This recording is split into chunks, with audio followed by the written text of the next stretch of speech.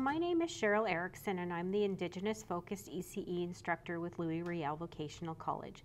Today in Child Development 1, we are going to review Chapter 5, which is Physical Development in Infancy and Toddlerhood.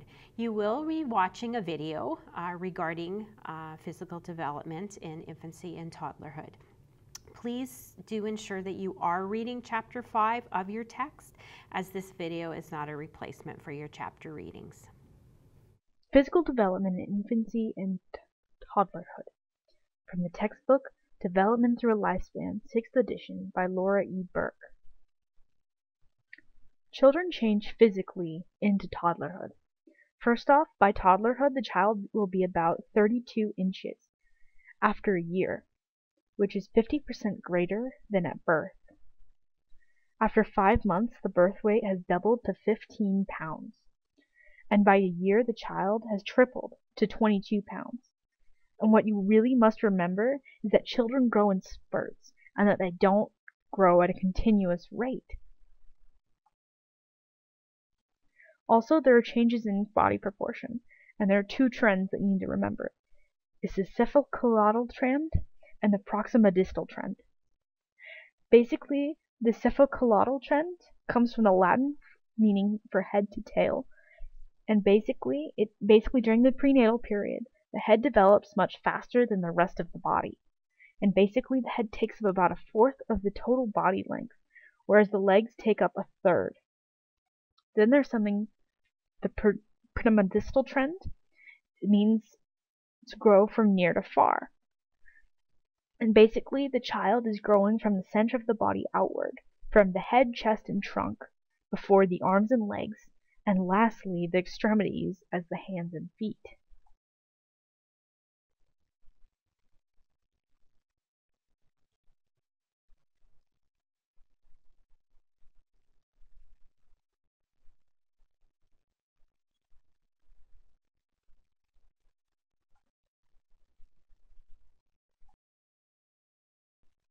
Then there's something known as the development of neurons. There are about 100 to 200 billion neurons in the human brain. The neuron is this little sucker right over here. Basically, it stores and transmits information.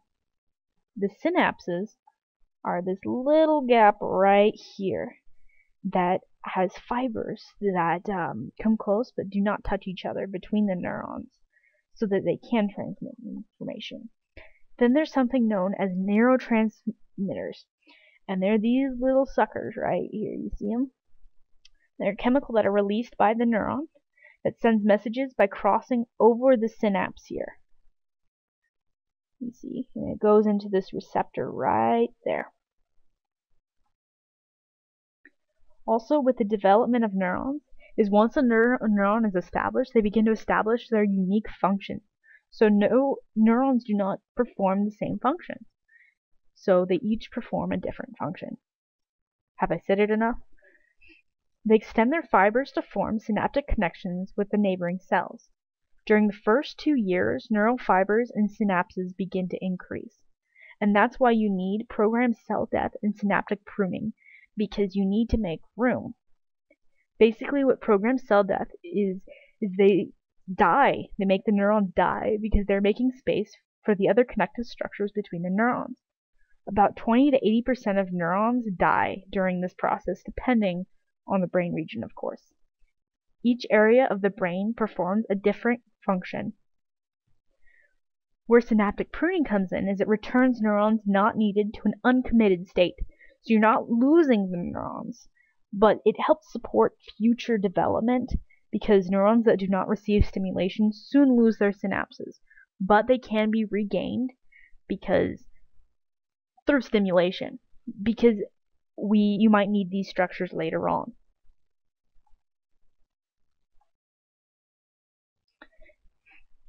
Also, you see something about the development of neurons. You see your little neuron right here, and you see it's surrounded by something called a myelin sheath, and it covers over the axon. It's kind of like an insulation for your neurons. It's like how you put insulation in your house.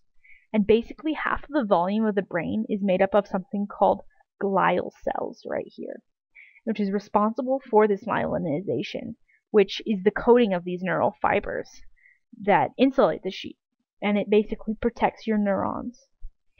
Basically, this is something known as molding a living sculpture, because you are a living thing and it helps mold who you are.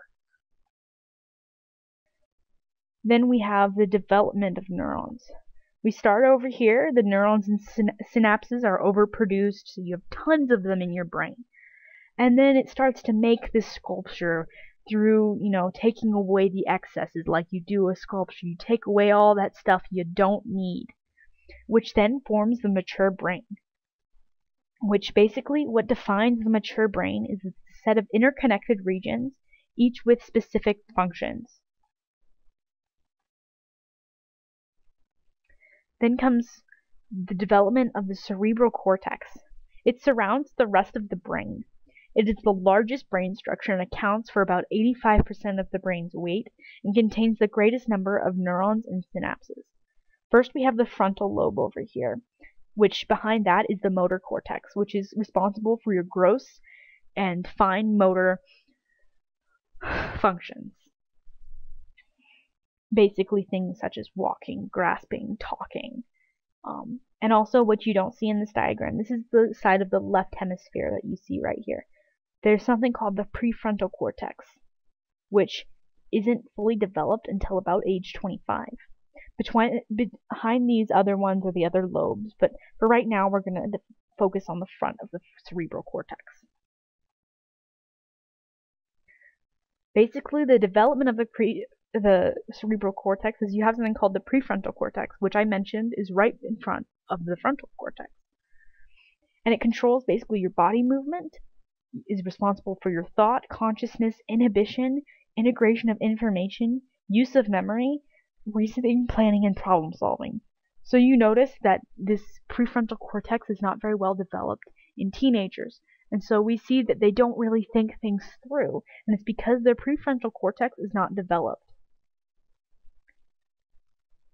The cerebral cortex is put into two different hemispheres called lateralization.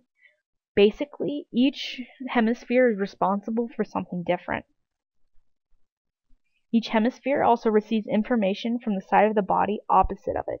So your left hemisphere is in charge of the right side of your body, and your right hemisphere is in charge of the left side of your body.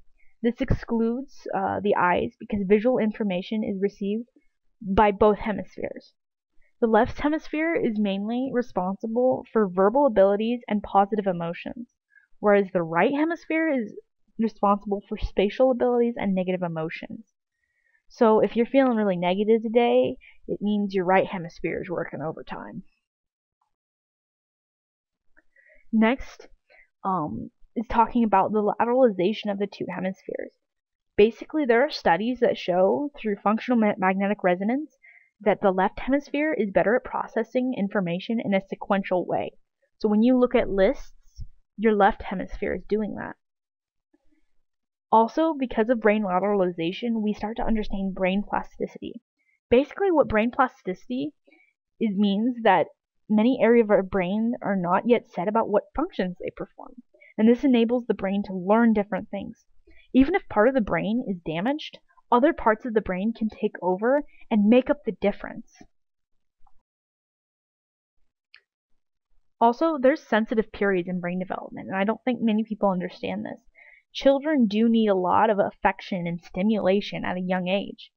And there are animal and human studies that reveal that early extreme sensory deprivation result in permanent damage and loss of many functions. So if you're not talking to your children at that about 2 years old, it could impact their motor skills. Because of ethical reasons, though, researchers are not permitted to deprive infants of normal rearing experiences to observe them.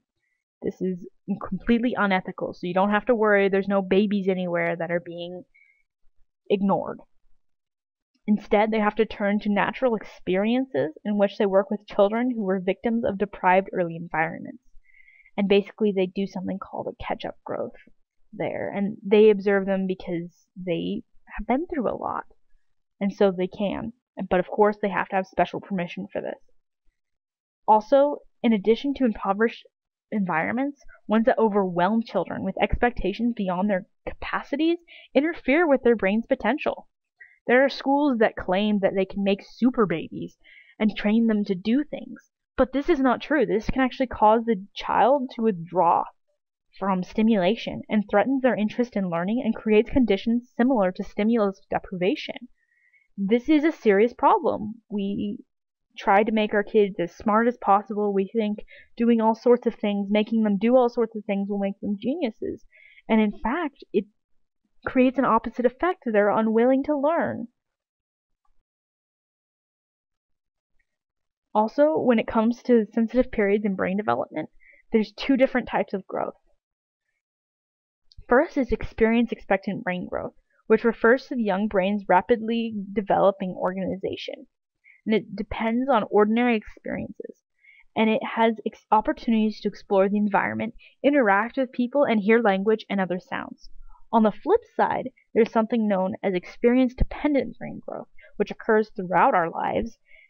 Basically, you're still in that experience-dependent brain growth now, and also additional growth and refinement of established brain structures because of specific learning experiences by culture. And basically how this is done is through reading, writing, computer games, weaving, instruments, making intricate rugs, knitting, all sorts of things. Next, we're going to talk about changes in state of arousal. When we talk about arousal, we're talking about sleep. Basically, rapid brain growth during those first 2 years is essential, and basically the organization of sleep and wakefulness is important. The average 2-year-old needs about 12 to 13 hours of sleep at night. That's about half a day, at least. And during the middle of the first year, melatonin begins to secrete much greater at night during the day.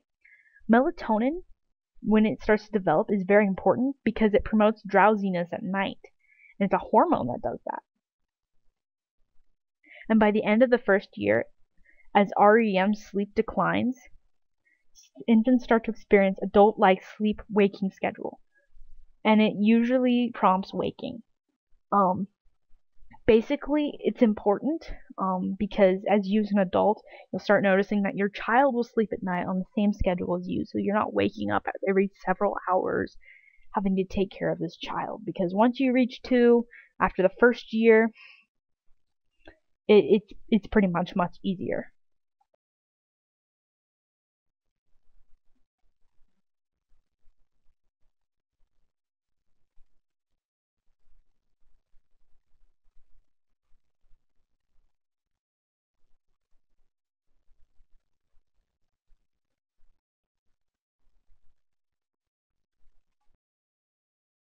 Alright, first we're going to talk about heredity in this section. When diet and health are adequate, height and rate of physical growth are influenced by heredity. Basically, if they are receiving the correct nutrition, they will reach their full potential. They'll tend to be a lot higher. There's even speculation about how back hundreds of years ago, why Americans are much taller than other nations is because we have such good nutrition. Children born in negative environments that aren't severe, children and adolescents can experience something called catch-up growth. Basically, catch-up growth is once they receive the nutrition that they need, their growth path return to the genetically influenced conditions. So basically, they can catch up to where they were, growing where they are physically.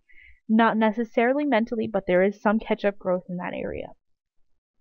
Another thing you need to realize is your genetic makeup also affects your body weight. Not just your height, but your body weight. Children who are adopted tend to be more similar weight-wise to their biological parents than those of their adopted parents. Even though they're living in their adopted parents' lifestyle, they're more affected by their biological parents because of their body weight. It's just how their genetics happen to work out.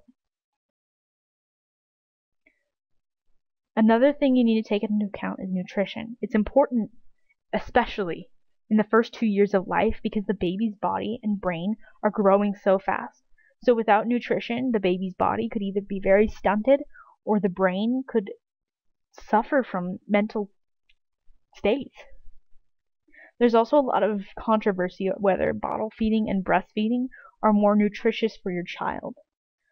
Of course, breastfeeding is more ideally suited for your child's needs, and even though bottled formulas try to mimic it, it's mostly ideal to breastfeed. And some of the advantages are they provide a correct balance of fat and protein, they ensure nutritional completeness, helps ensure healthy physical growth, protects against many diseases, protects against faulty jaw development and tooth decay, ensures that it's digestible for the baby, and smooths the baby's transitions to solid foods. Of course, all this is based on how much nutrition the mother herself has.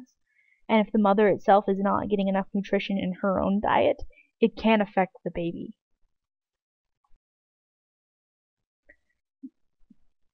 Another benefit of breastfeeding is that in poverty-stricken nations, it's much more likely to be malnourished in babies, and they're 6 to 14 more times likely to survive their first year of life. The World Health Organization recommends to everyone that they breastfeed until the baby is about 2, and they can start adding solid foods to the baby's diets when they're about 6 months old. So you're not just dependent on breastfeeding. A big deal about all of this is malnutrition. About 27% of the world's children suffer from malnutrition before the age of 5. 10% who are severely affected suffer from one of 2 dietary diseases.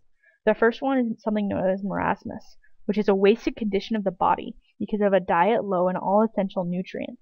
Usually appears in the first year of life when a baby's mother is too malnourished to produce enough breast milk and bottle feeding is inadequate or not even there. The baby becomes painfully thin and is in danger of dying. As you can see on your right over here is a sketch of a child with marasmus. You see how skinny it is. There's no fat under their skin. It's characterized as having a face of an old man because it has wrinkles, because there's no nutrition there. They're hungry. They have very little muscle, and they're grossly underweight, and it's a very sad condition. And it can also cause issues in brain growth too. So there are other factors you have to bear in mind. The second dietary disease is something called kwashiorkor, which is caused by an unbalanced diet very low in protein. It's common in regions of the world where children just get enough calories from starchy foods but very little protein. Usually strikes after weaning off of breastfeeding. Between the ages of 1 and 3.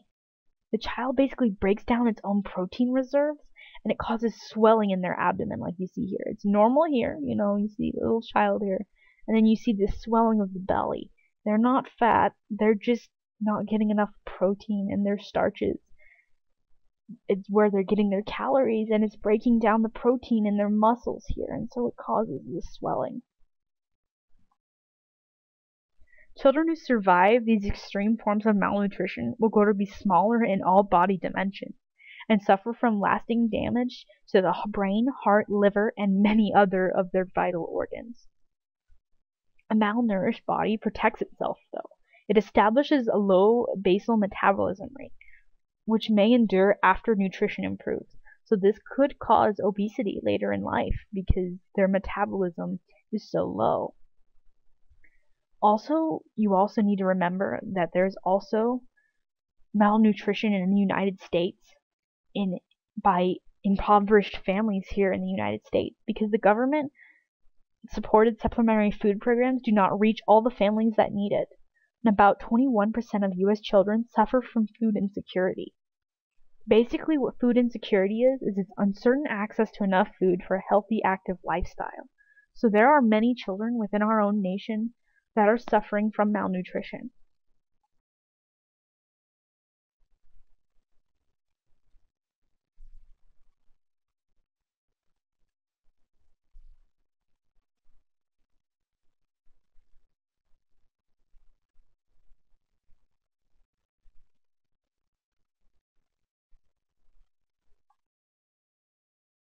Alright, time to get into some real psychology terms here. First is classical conditioning. You hear this a lot in psychology. Classical conditioning is a form of learning where a neutral stimulus is paired with a stimulus that leads to reflexive response. Once the child's nervous system makes the connection between the two, the neutral stimulus produces the behavior on its own. A good example would be if a mother were sitting with her child, and while she's breastfeeding, she massages the child's forehead, and it's just, something the mother does. Well, then once the mother, starts massaging the child's forehead, the baby starts sucking because it thinks it's time for nursing. And it helps the infant know what events typically occur together consecutively in everyday life, and teaches them to anticipate what is about to happen next. It's a sort of evolution, you could say. Here's a diagram I made. Unconditioned stimulus produces an unconditioned response. So then this unconditioned stimulus, when you add it with that neutral stimulus, the unconditioned stimulus, the baby starts sucking once you start nursing it, because the baby starts sucking up at the unconditioned response. Well, add in that baby, getting their forehead rubbed, and the unconditioned stimulus of nursing, and the baby will suck. And so what happens is once you start rubbing that baby's forehead, it produces the result of the baby starting to make sucking motions. Next is something called operant conditioning. You actually see this in a lot of parenting styles. Infants act on the environment, and stimuli follow their behavior, change the probability that the behavior will occur again. The stimuli that affect the behavior are known as something as a reinforcer or punishment. A reinforcer increases the occurrence that the behavior will continue, and a punishment decreases the occurrence of the behavior. And operant conditioning plays a vital role in the formation of social relationships. You see this type of conditioning a lot in parenting with children. When the child, let's say you're potty training your toddler, and let's say that they're successful in going in the potty and flushing it, you might give them a candy bar, and it reinforces the occurrence of that behavior. Whereas let's say the child goes on the carpet, there are some parents that might spank the child, or they might say, oh, no, you don't get any rewards for that, or the child could be in trouble. Next is something called habituation. Basically, what habituation is basically the child becomes accustomed to the environment around them. The human brain is set up to be attracted to novelty. Infants respond more strongly to a new element that is entered into their environment. Basically, what habituation does is a gradual reduction of the strength of a response due to repetitive stimulation. So let's say you keep the baby's room the same all the time. But then you introduce something that is a recovery, in which a new stimulus is introduced to the environment. So let's say you add a new mobile over the baby's bed. The baby is going to notice that and start to study it. And it increases the responsiveness to return to a very high level. And babies become very aware when you change that environment. And it's actually very good to change their environment very often, because it promotes a maximum, it optimizes their level of awareness, and it stimulates them. Habituation research helps us understand how long a baby can remember a wide range of stimuli, and it helps us indicate how high their IQ is, or their development DQ is. Another way that babies learn is through imitation. Basically by copying the behavior of another person. It might be copying the behavior of another baby, or even you and your partner. Scientists have identified specialized cells in motor areas of the cerebral cortex in primates known as mirror neurons, which fire identically when a primate hears or sees an action and when it carries out that action on its own accord. Another thing you need to realize with imitation is even though you might perform one action one day, the child might imitate it the next day. And you've completely forgotten that you've performed that action, but that child has learned that action. So you need to be careful what you perform in front of your child, because they are learning from you.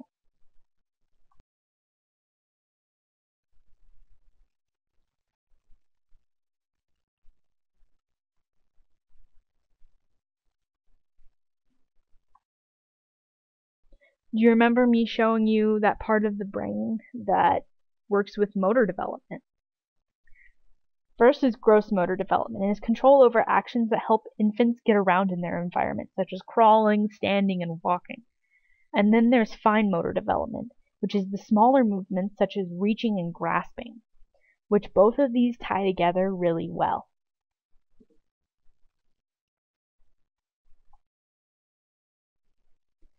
There is a sequence to motor development. Usually it starts off where the child, when they're held upright, holds their head erect and steady.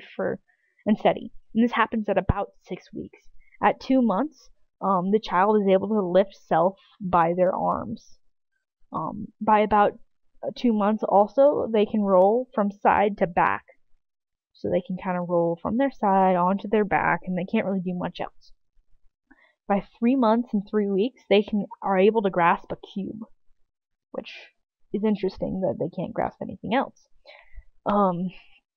By 4.5 months, they can roll from their back to their side. So, 2 months ago, they could roll from their side to the back. Well, now they can return back to that. By 7 months, the child can sit alone. Also, they can start to crawl.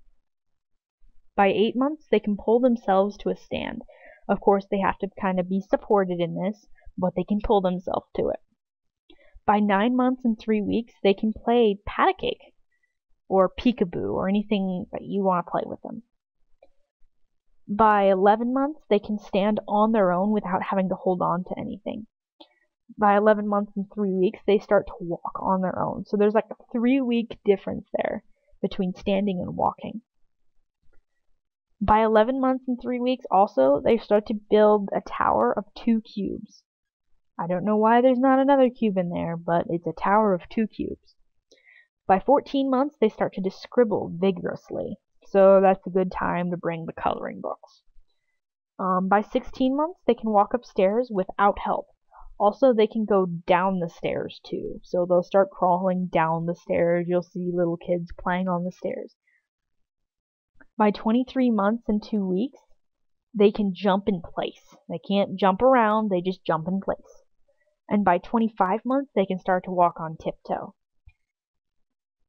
You think they're going to be really quiet about it, they really aren't. But, your child might be tiptoeing behind you, so you might want to keep an eye on that. Also, these motor skills are put into something known as dynamic systems. A dynamic systems theory of motor development is the mastery of motor skills involves acquiring increasingly complex systems of action. When motor skills work as a system, separate abilities start to blend together, each cooperating with others to produce more effective ways of exploring and controlling the environment. When a skill is first acquired, an infant must refine it. Something that goes along with that is fine motor development, reaching and grasping. By grasping things, turning them over, and seeing what happens when they're released, infants learn a great deal about the sights, sounds, and feel of objects. This is where Piaget's view of the little scientist comes in. First, as a newborn, there's something called pre-reaching. They make poorly conditioned swipes or swings towards an object, but because they don't have very good arm and hand control, they don't really make contact with an object. So if there's a mobile above your baby's bed, they're going to try to swing their arm at it, but they're pretty much going to miss because they can't reach the mobile. Reaching and grasping starts out as gross motor movements and move towards fine motor movements. About 3 to 4 months, infants develop the necessary eye, head, and shoulder control, and reaching appears as purposeful forward arm movement in the presence of a nearby toy and gradually improves in accuracy. First off, there's the ulnar grasp, which is a clumsy motion in which fingers close against the palm. So they might not always be able to grab something, but their fingers can usually clench against their palm, and it looks like a little fist. Around 4 to 5 months, infants are able to sit up, and both hands become coordinated enough in exploring objects. And this is where the pincer grasp comes in. Infants can use their thumb and index finger opposably to grip things. So instead of using their whole hand to pick something up, they can pick up paper and stuff with their thumb and index finger.